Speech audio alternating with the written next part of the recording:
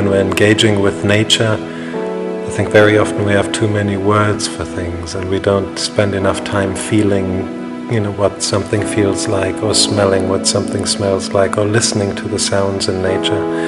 And in this workshop we're trying to encourage people to see the things they think they know differently, to work with materials taken from nature, both from plants and from animals, and to try and find new combinations of things, new combinations of materials, explore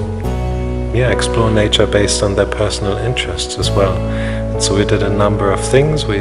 went out gathering materials from the estate. We also did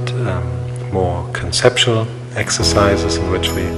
asked people to categorize materials and come up with new categories,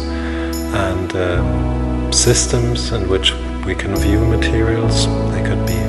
based on their qualities, on things we associate with them, on abstract terms. You know, participants could make that up, and we would discuss it then. We established material analogies, so for example comparing, let's say, leather with leaves, or you know, just different types of materials.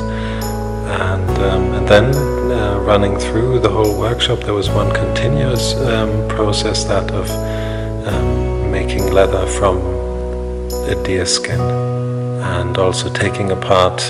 parts of the deer's body, namely the legs, to show people that you can also work with tendons and with bones, and you know, with the hair of the deer skin, you know, just all the different materials the animal yields, but which are very often overlooked because we're focusing on meat and on, you know, just the primary interest in eating animals, or you know,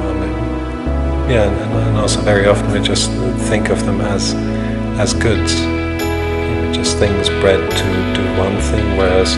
they're a really rich resource, and so we're just trying to make more of that.